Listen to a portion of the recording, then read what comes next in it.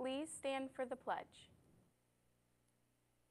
I pledge allegiance to the flag of the United States of America and to the republic for which it stands, one nation under God, indivisible, with liberty and justice for all. Good morning, Jupiter. I'm Jason. And I'm Emma, and we're here with your news for Monday, October 15th, 2018. Sorry, I messed that up. We had to record this 3 times because she couldn't get the date. Today's lunch menu for National School Lunch Week features emoticon potatoes, cheese stuffed wedge pizza, pepperoni stuffed wedge pizza, all-American burger, spicy chicken sandwich, chicken tenders, entree salad, turkey and cheese sub combo, blueberry muffin platter, and PB&J sandwich. Please join us. Please remember breakfast is free for all students.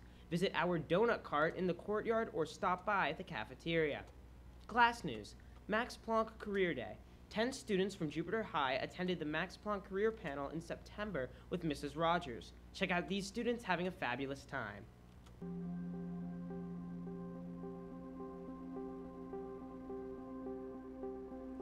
The Career Day is an event we organize each year in which we invite high schools from Palm Beach County, and they come here. They have the possibility to tour the lab and the facilities of Max Planck.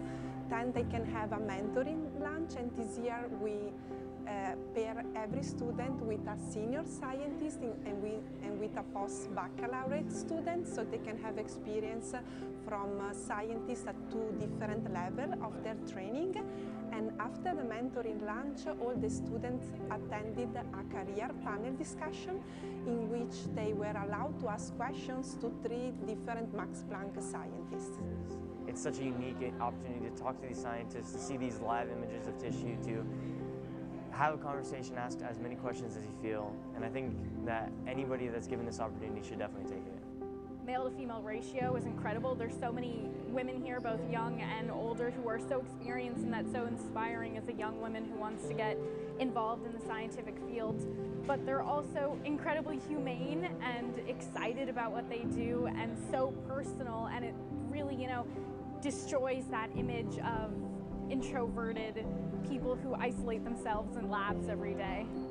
I always had this sense that going into a research field or going into any kind of science field, you kind of had a plan, but I talked to a bunch of people today and I realized that most of science, just like the research, you don't really go with the plan. You just take it wherever your life leads you to.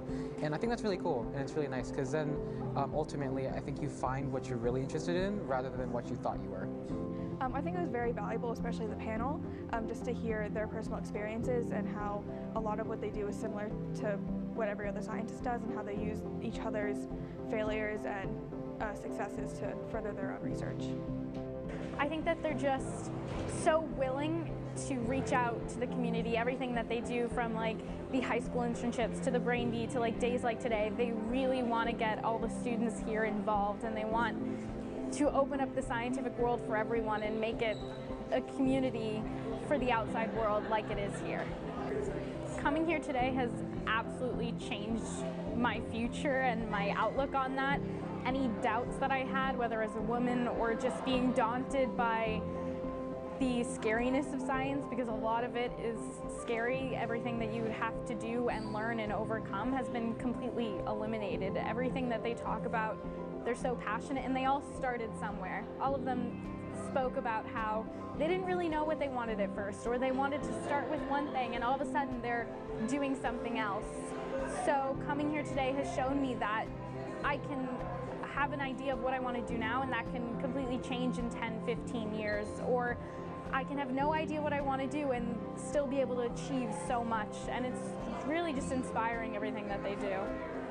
I think that every high school student should at least try to attend once. Even if you don't think you want to be a scientist, you will anyway have the possibility to be exposed to this career, to know what we do here at Max Planck, and you never know where your career path is going to lead you. And moreover, being knowledgeable about neuroscience is going to make an impact on your life, no matter what your profession is going to be. Yearbooks go up to $85 on October 16th. You can purchase one online at www.yearbookordercenter.com or in room 4203 during 4th or 5th periods. The district's College and Career Fair will be held at the South Florida Fairground Expo Center East on Wednesday, October 17th, 6 to 8 p.m. All high school students and their parents or guardians are invited to attend the event free of charge. Attention juniors and seniors, Social Studies Honor Society is currently accepting applications. Applications are available from your social studies teachers and are due back to guidance no later than Friday, October 26th. If you have any questions, please see Miss Hanson in Portal 20 in between classes at lunch or after school. Clubs, Stoneman Strong meets today at lunch in room 103. Remember your officer forms and $20 dues. There will be snacks. See you then. Table Talk. Jupiter High will be holding their next conversation on Thursday, October 18th during lunch in Mr. Shea's Portable 19. Thursday's topic of conversation is the environmental impact of straws. All are welcome. Environmental Academy students and staff, we would love your contribution to the conversation. Table Talk is part of a global initiative to create space for conversation outside of the classroom and peer groups. We promote leadership and community by discussing topical issues from all sides. Come and find out what we are all about. Trick or treat for UNICEF. Pick up a UNICEF box in Miss Plagueman's room 7113. You can also earn community service hours by helping. Help the Jets Club, the JRC Club, and the National Honor Society make a difference in a child's life. Pause for a Cause. Will be holding its fall donation drive this week in room 5109. We are in need of blankets, sheets, towels, comforters, pedigree dog and cat food, and animal toys. You will receive community service hours for bringing in items. Please help our furry friends. Sports. Boys and girls soccer tryouts will be held on October 22nd after school at Jupiter Community Park.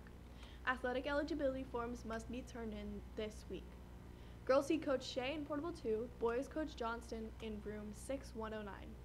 Stay tuned for SGA News. And have fun at the pep rally, Warriors. Hi, my name is Zoe. And I'm Kaylee, here with your SGA News. Homecoming week is finally here. Homecoming ticket sales for the homecoming dance are continuing this week and will be sold in the JHS courtyard during lunch for $20 except on the final day of ticket sales.